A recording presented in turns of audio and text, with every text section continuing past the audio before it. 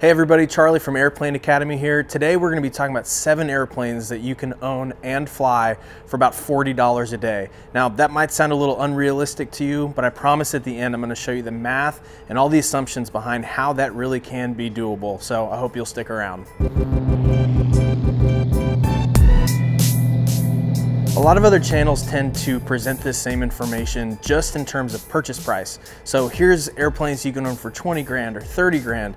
And while that might be somewhat true, that's really just the purchase price. That doesn't take into consideration all the other very real expenses that you'll incur when owning and operating an airplane. And so I wanted to take a bit of a different approach on this and boil it down to dollars per day where you can own and reasonably fly your very own airplane. My goal in this is to kind of help debunk the myth that aviation is prohibitively expensive. We just can't pursue it because it costs too much. And yeah, it can get pretty expensive, but there is an area of aviation that doesn't have to be prohibitively expensive. And there's 7 airplanes that I think are a perfect fit for how and why that can be the case. So let's jump in and start with the first airplane.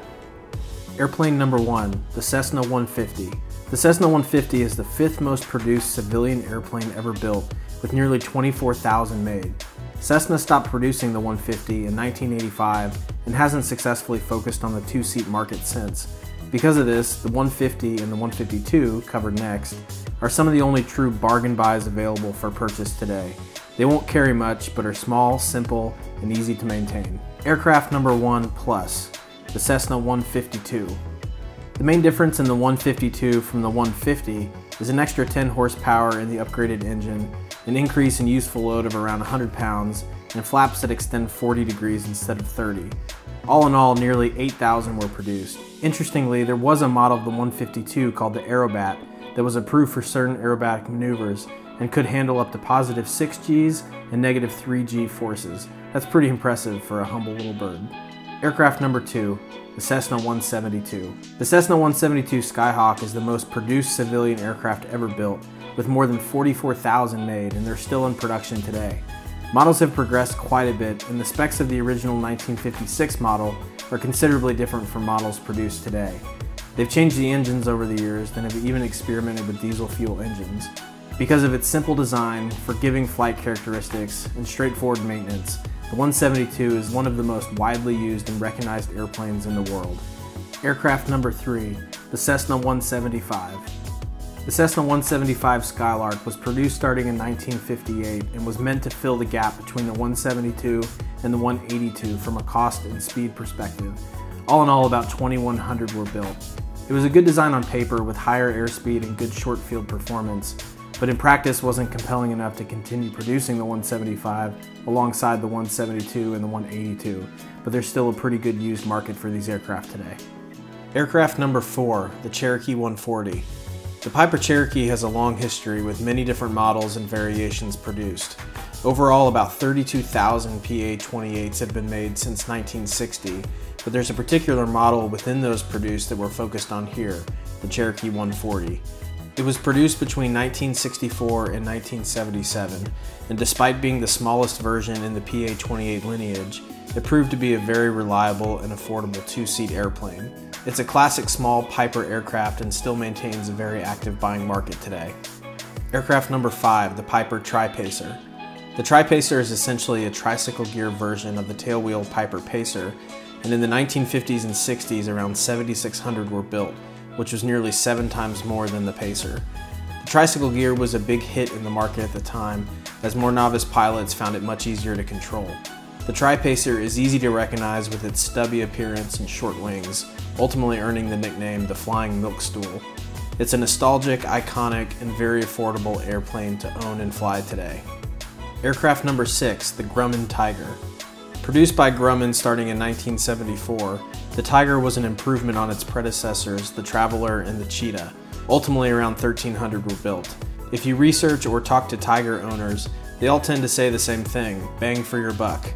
The Tiger is affordable to operate and insure, cruises reasonably fast, and is easy to maintain. Aircraft number 7, the Beechcraft Musketeer. In the early 1960s, Beechcraft created a slightly smaller, more affordable version of the Bonanza, arguably one of the most successful airplanes of all time, and named it the Beechcraft Musketeer. It's not overly fast, but is known for its room inside the cabin, stable flying characteristics, and affordability. Around 4,500 were built, and the naming conventions of each updated model along its 20-year history is admittedly a bit confusing and includes the Musketeer, Custom, Sport, Sundowner, Super 3, Super R, and Sierra. Each model has its pros and cons, but as a whole, the Musketeer line remains affordable and well recognized in the aviation community today. It's no bonanza, but you'll still be in a Beechcraft. So those are 7 airplanes that I think are really realistic to own and fly for just about 40 bucks a day. Now I should mention, if you're at all considering buying an airplane, or you're curious, or maybe you're seriously considering, you're about to do it, I highly recommend that you watch this video. It should be in this corner, I think, whenever we post it. That's going to cover the methodology that I was taught when considering what kind of airplane to buy, because aircraft are kind of like houses or cars in that when you ask someone, hey, how much does a house cost? Well, it depends, right? It depends what kind of house you want, how many rooms do you want, how many bathrooms do you want, where do you want to live? There's so many different considerations, and it's the very same thing with airplanes, but you just need to know what questions to be able to ask to determine what kind of airplane is going to be best for you, because there's a whole wide spectrum, and just your budget is not going to be the best indicator of what type of airplane to get. There's other questions you need to ask. They were taught to me. It's how I identified that the airplane behind me was going to be the perfect first airplane for me. So go watch that video. I hope it'll help you learn something and decide what kind of airplane to buy. So anyways, but back to the 7 airplanes that we just covered. Let's dive into the math and the assumptions behind how $40 a day really can be realistic. Before we start, keep in mind that these are assumptions. They're estimates. For every person that might say these are too low, there's another person that might say it's too high. These numbers are based on my own experience and research. If you have a different view, that's fine, but keep it nice in the comments section. Aircraft costs are broken into 2 categories, fixed and variable. Fixed costs you have to pay whether or not you even fly the airplane, while variable costs are incurred in relation to how much you fly. Fixed costs include the loan payment, annual inspection, insurance, and hangar. Variable costs include fuel, oil, and miscellaneous. Some people choose to add in reserves for engine overhaul, as most engines need to be overhauled or replaced every 2,000 hours or so, but I choose to not really view this as a daily expense. For one, if you fly 100 hours per year, that means that 2,000 hours on the engine would take 20 years. And even with a $20,000 overhaul, that still amounts to about $2.73 per day, or even about $5 a day if you buy the airplane with 1,000 hours already on the engine. But by that point, you've likely paid the airplane off and could refinance to fund the overhaul and continue on with your payments as you had been doing. But if you're intent on including this expense in the model, there are things you can do to reduce your expenses to keep the overall total to $40 per day. It's close enough to where I feel okay leaving it off for the purposes of this model. The first fixed expense is the payment. Here we're assuming a purchase price in the $25,000 to $35,000 range, for which you need to put down about 20% to get a 6% interest rate for 15 years. That's an annual cost of about $2,500, or about $677 per day. Second is the annual inspection cost. This is the assumption that probably has the most variability because it greatly depends on geography and how much they find in your aircraft that needs fixing or replacing that year. But here we put $3,000. Some annuals might cost considerably less or considerably more, but for small airplanes like the one I've been discussing, I think it's realistic based on my research, experience, and input from other pilots during the making of this video. Insurance depends on a lot of factors, but a lot of it is the value of the airplane, number of seats it has, the average insurance record of the model of that airplane, and to a certain extent, your experience as a pilot. $800 is a safe estimate here, and in many cases would probably be even less than that. Hangar expenses also vary greatly based on geography. In Dallas, Texas, I pay about $540 per month, while in St. Francis, Kansas, hangars are $50 a month. I split the difference here at $250 per month. That brings total fixed expenses per day at around $25, which is slightly more than half of the $40 a day we're going for. Variable expenses change in relation to how much you fly, the most obvious of which is fuel.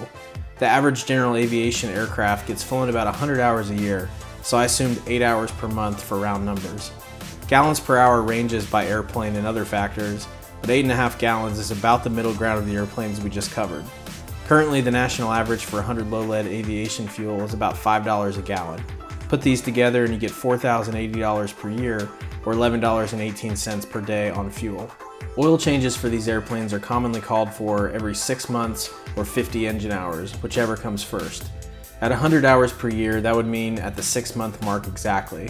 The price here varies, and you can even do the oil changes yourself, but I figured $250 for labor and oil. They change your oil at annual, so we only need to do this once halfway through the year. Last is miscellaneous. This could include apps like ForeFlight, GPS data updates, and other miscellaneous gear you might get throughout the year. $1,000 per year is just a few dollars per day. Total this up and variable expenses are about $15 a day, assuming you're flying about 8 hours per month.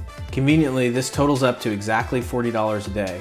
It's all an estimate though, and some years will be a little more, some might be a little less. Here on paper though, it's doable.